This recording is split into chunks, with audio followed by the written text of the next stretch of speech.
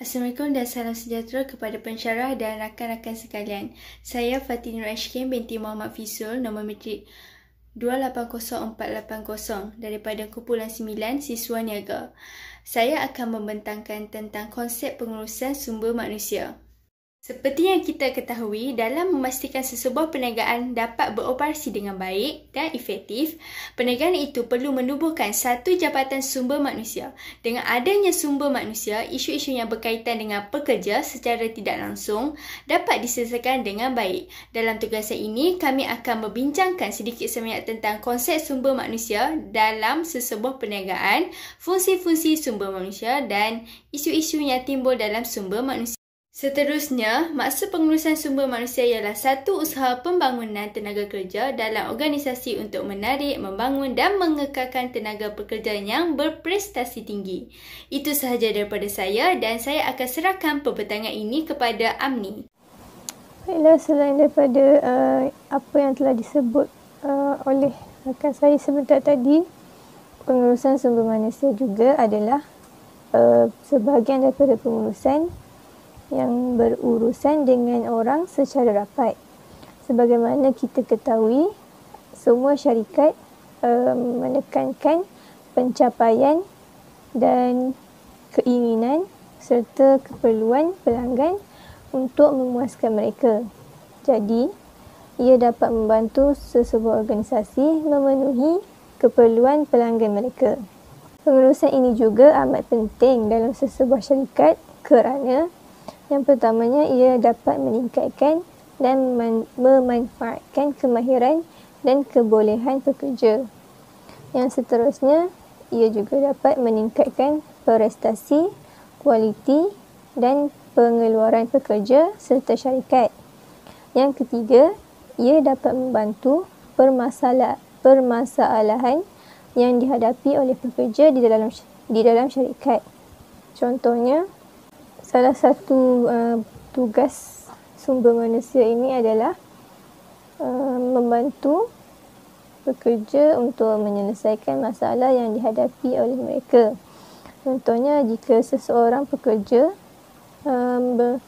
mempunyai perselisihan kefahaman ataupun bertengkar dengan pekerja yang lain, jadi mereka boleh pergi merujuk kepada sumber manusia untuk menyelesaikan masalah mereka. Dan yang keempat, kepentingan yang keempat adalah dapat menimbulkan suasana pekerjaan yang harmoni dan tenang di dalam sebuah syarikat. Mengurus tekanan yang dihadapi oleh setiap pekerja di dalam sebuah syarikat itu juga merupakan tugas mereka. Jika seseorang pekerja itu menghadapi tekanan ketika di tempat kerja, mereka boleh merujuk kepada sumber manusia. Pengurusan sumber manusia ni untuk meminta pertolongan supaya mereka dapat mengatasi tekanan yang mereka hadapi di syarikat itu. Akhir sekali, ia dapat menjaga hubungan syarikat dengan pelanggan. Seterusnya, saya akan jelaskan tentang fungsi utama pengurusan sumber manusia dalam perniagaan. Setiap perniagaan memerlukan pengurusan sumber manusia bagi memastikan kualiti tenaga kerja dan prestasi syarikat terus meningkat. Jadi yang pertama ialah mengambil tenaga kerja yang betul dengan tugas yang betul. Sebuah syarikat boleh mengambil pekerja dengan membuat iklan di laman sesawang dan kemudian membuat temuduka bagi calon pekerja untuk memastikan pekerja memenuhi kriteria yang dikehendaki oleh syarikat. Yang kedua ialah membayar gaji pekerja. Syarikat yang baru bermula boleh mengurus proses penggajian dengan sendiri menggunakan Microsoft Excel sahaja. Beberapa perkara penting yang perlu dilihat semasa membuat keputusan menggaji pekerja. Yang pertama, kenal pasti sama ada pekerja bekerja secara sepenuh masa, separuh masa atau hanya sebagai kontraktor bebas. Yang kedua, berapa lama tempoh penggajian yang diberi oleh syarikat. Yang ketiga, adakah syarikat akan memberi faedah tambahan seperti bonus atau upah kerja lebih masa. Dan yang terakhir adalah Adakah gaji akan diberi kepada pekerja secara langsung atau dimasukkan ke akaun bank? Itu sahaja daripada saya. Terima kasih. Okey, sekarang saya akan menyambung tentang fungsi pengurusan sumber manusia yang ketiga, iaitu mengekalkan pekerja yang berkebolehan. Bagaimana pengurusan sumber manusia boleh melakukannya?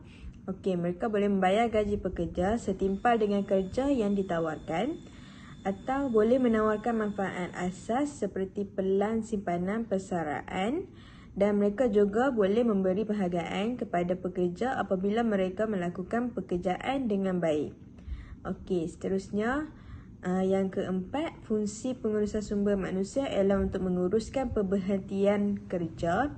Terdapat 3 jenis pemberhentian kerja, iaitu pemberhentian kerja oleh majikan atau pemecatan.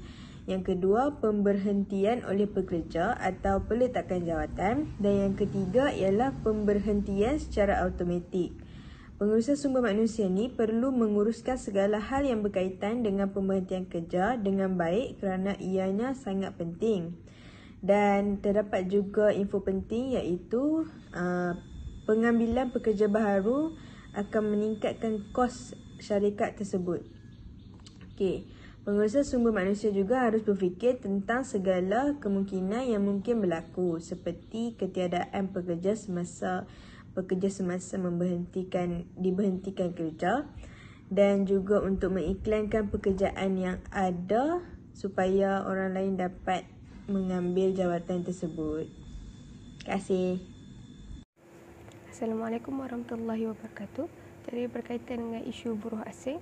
Buruh asing ini merupakan pekerja yang berasal dari negara lain yang hadir ke Malaysia untuk mendapatkan sebuah pekerjaan bagi satu tempoh yang tertentu.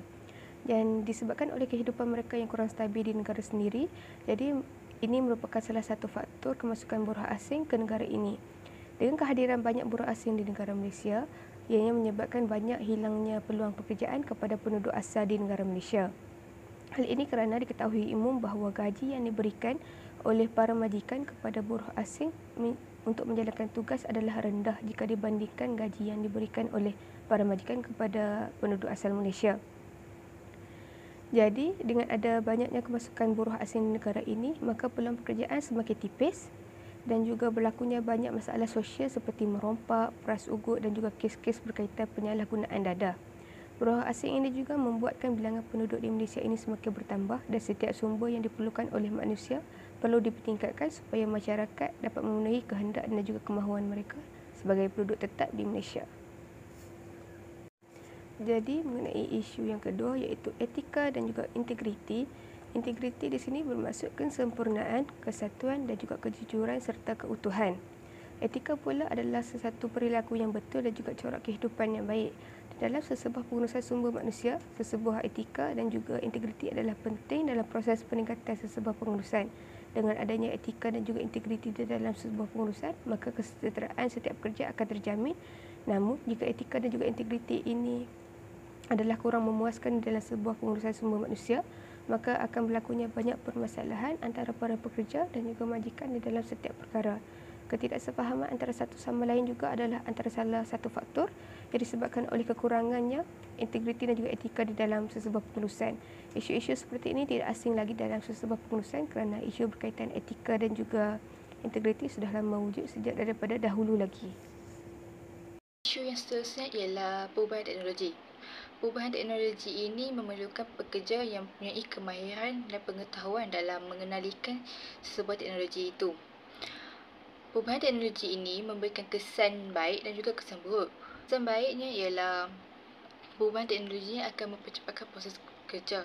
Manakala kesan buruknya pula ialah perubahan teknologi ini akan memberi masalah dalam sesebuah organisasi yang mempunyai ramai pekerja yang terdiri daripada golongan baby boomers ataupun generasi X.